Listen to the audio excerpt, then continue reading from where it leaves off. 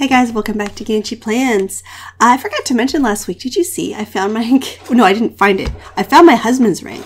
I got my own engagement and wedding rings resized because, yeah, they hadn't fit me since, like, they wouldn't come off my fingers for, like, 1.5 pregnancies. Finally got them off and decided I was not going to put them back on until I got them resized. So first I let my finger heal some, and then I just took it to a jeweler this last week because our anniversary is tomorrow as I'm filming this, so a couple weeks ago. And yeah, it doesn't look great. I haven't had a diamond on my hand in forever, because before that period, I was just wearing the band because it was just getting in the way, but I've decided to wear it for a while. Anyway, today, welcome back to GanchiPlans. We're doing a setup video for a new planner setup. These always are very exciting, I know. We're back in personal rings. I honestly didn't think I'd be back in this one. Because I don't know, something about the personal size, it just feels too tall and narrow, I guess, and that's why I just am not as big of a fan of it. But it was what felt right. I was in the A6 discs. I wanted to get rid of the discs because they were driving me nuts. I wanted to go back into rings, but I kind of didn't want to downsize my pages. Like, I'm not carrying it in a purse anymore. Well, I kind of was. Anyway, I decided I wanted to stay a little bit bigger, so I decided to go with this one, which is technically a little bit narrower than the A6 by 1/4 inch, and also is taller, though. So let's just jump right in. This planner I received for free from Fasjosma. They sent it to me for sort of my review and take, and I used it from when was it? After the last baby was born. So like did I go straight from this into, I might have gone straight from this into the Traveler's Notebook last fall. Been kind of all over the place, haven't I? But in any case, here we are, about a year later. The baby just turned 1, and we're back here. So it's great. It lays flat, which I like. It's not very expensive as far as planners go. And so a lot of times, by the way, you'll notice that ring planners are marketed as A6, but they're not. They're personal size. And this is one of those. It was marketed as A6 at the time, but then they were very kind to actually update their Amazon listing after I posted my review talking about how some A6 planners are called personal are called A6. Basically in like maybe the Chinese market or the Japanese market, I don't know, some other market in Asia where these are made, personal is called A6, but A6 is a thing. Like A6 exists and is defined by like ISO. So like that kind of drives me nuts. I assume A sizes are defined by ISO. Anyway, we've got a secretarial pocket in the front with this cute little bookmark. Does it fit here? No, that my daughter made me for Mother's Day at school, and then a nail file because I can never be caught dead without a nail file. Maybe that will go in here. Anyway, then the point is that they're there, and I'm using these tabs from Marlene's Plan to Create that I used before, and I love them, reminding me that I am enough, that I'm doing enough, that it's okay. And I printed these. This is like a digital scrapbook paper that I printed on acetate. I don't have the acetate with me. It's in storage just since the move, and so I'm not able to make new ones, so I'm using the ones I have. This is the 52 weeks sort of future log insert that I use to pick a project for each week, and I haven't picked one for next week, but there we go. That was the thing. I got the rings resized, and it only took like 24 hours, which is crazy. I really thought that they would have to spend like a week or two working on it, but they got it done real fast. This is an Eisenhower matrix, and I've been using this for my sort of general project-y type brain dump page. So for projects that are kind of, they're on the list.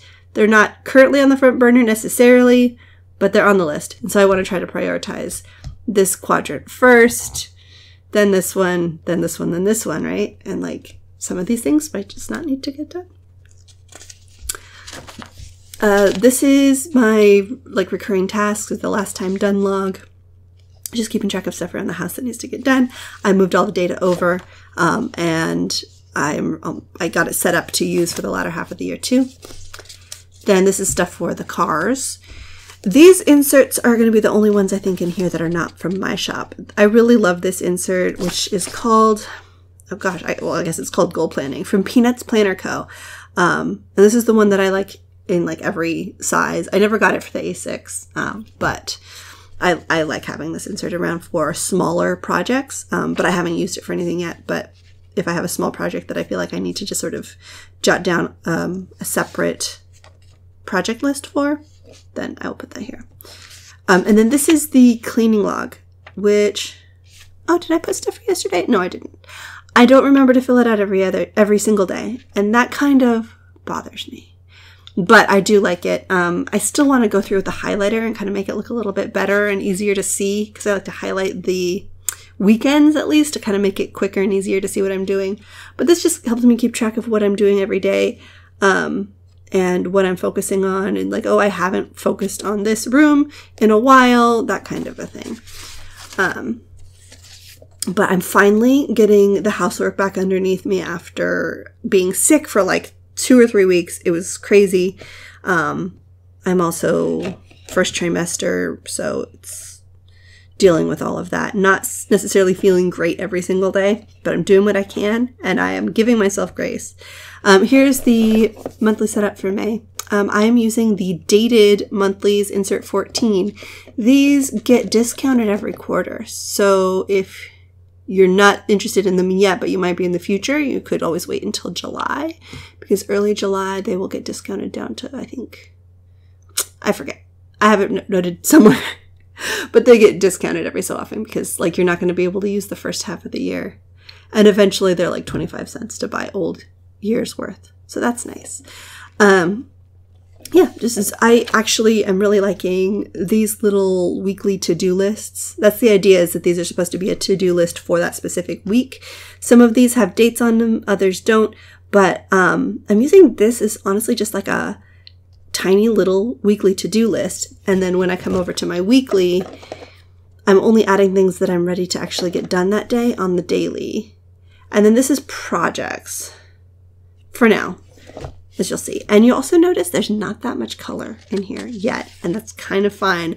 I'm kind of de-influencing planning right now, because I'm literally not even posting stuff mostly.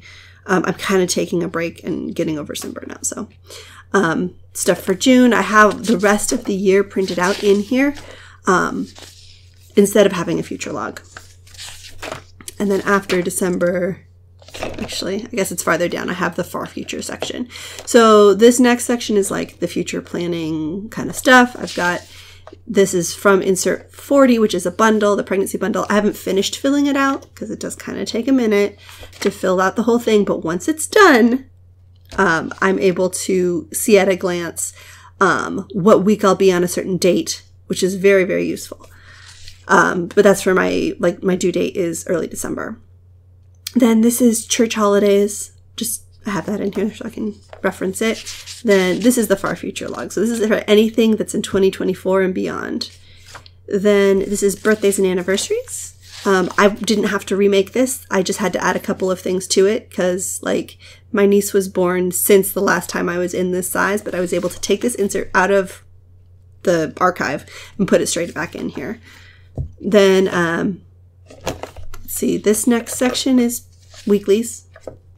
So I was just using this. I have here, oh, this is some notes about my line a day journal because I didn't have it handy, but I wanted to note down some stuff. And this is a shopping list because I wanted to keep it near me. But then I'm just sort of using this section as like a small to-do list, and then things that are like events I wrote just bigger. I was going to highlight them but never got around to it, which is fine. I'm just using a single pen and it's not too bad. And then I was just using this as like a projects I wanted to work on for the week, things that had, you know, I'd have to do multiple times or would take multiple days to work on. So that's the idea. I have a couple things noted down for next week, and not having to like sit down and decorate before I added stuff to the weekly. It's kind of liberating. Kind of recommend. But then I'm going to have to print out new weeklies, but I don't know if I'm going to stick with this layout. It's fine. This is insert 2. This is like the very first layout that I designed for the shop. It's insert 2, but it's the very first one I designed.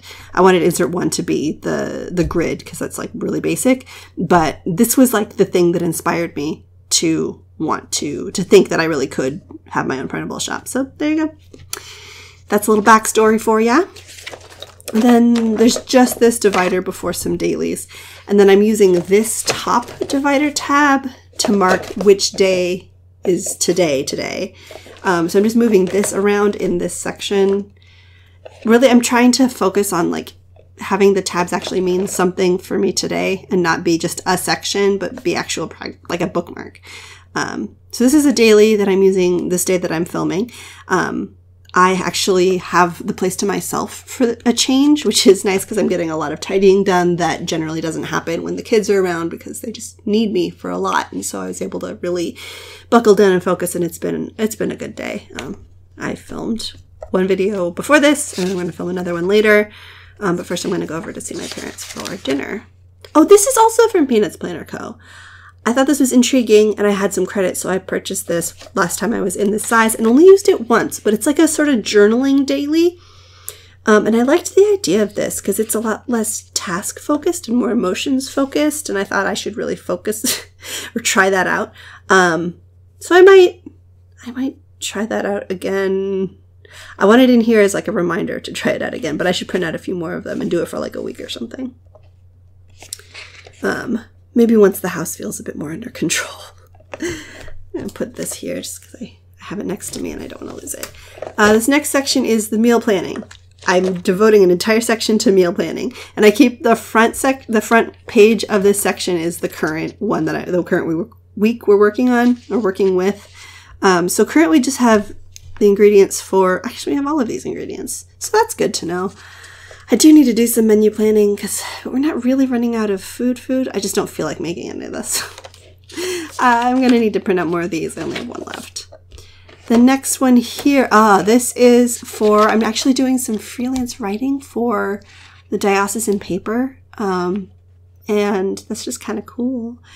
But this is like the topics that I have been assigned and when they are published, and I was going to go through with the highlighter and mark when they're due because this one came out on Mother's Day. It was supposed to be due not the Wednesday before, but the Wednesday before that, and I woke up the day after it was due and looked at Asana. I don't usually look at Asana, but because it was full of all of the stuff that I was not doing because I was burnt out and I needed to go through and get rid of all of those things before they drowned me. But I missed an important thing, but it was fine. I got it submitted in time, less than a day late. She was fine with it and it got submitted. I think it was actually better than I would have expected for getting done on a rush. So I was happy with it, but I don't want that to happen again. So this is the projects tab. This is the projects tab, and that is a major project. Some insert ideas for, I want to try to design more inserts because it's been a while since I've released anything new. And I've got some great ideas. This was some stuff. Oh, so this top tab is supposed to be for my current project.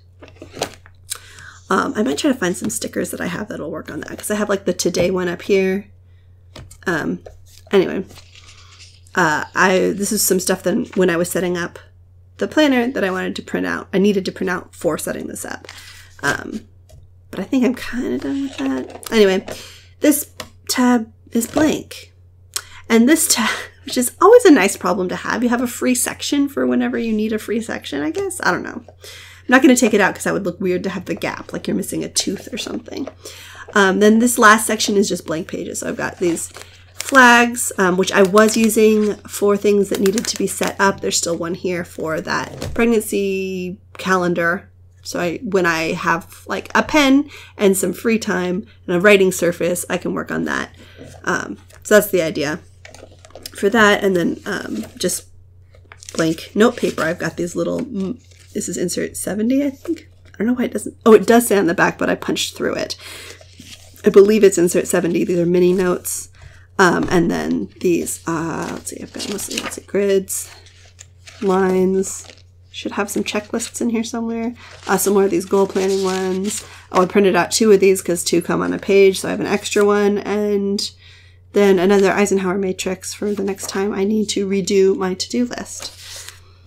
Then this little card pocket has a couple little magnetic bookmarks that I didn't really have a place to put or a place to use, but there they are, a couple blank checks. This is my husband's business card and some more of these page flags. And then there's nothing in the zipper pocket, but I do like to have it in the back because it just kind of is one of those, I don't know what you call it, it's like a page puller or something to help close everything properly. And that's the whole setup. I like that if you use a Filofax, you know how important it is to have a pen loop that fits your pen. So that's always nice. And yeah, it lays flat, which is one of my major criteria because I like to have like my daily or my weekly out on the counter or the table and come back to it back and forth and not have to go flipping around and like holding it open. That's a major thing for me. And so this has been working well. Not really focusing too much on like decorative. There's not a single piece of washi in here right now. Not saying I won't add some if I feel like it, but not holding myself to publishing a video every single Thursday. Check out the video from 2 weeks ago to see my rationale and my schedule and my thinking around all of that.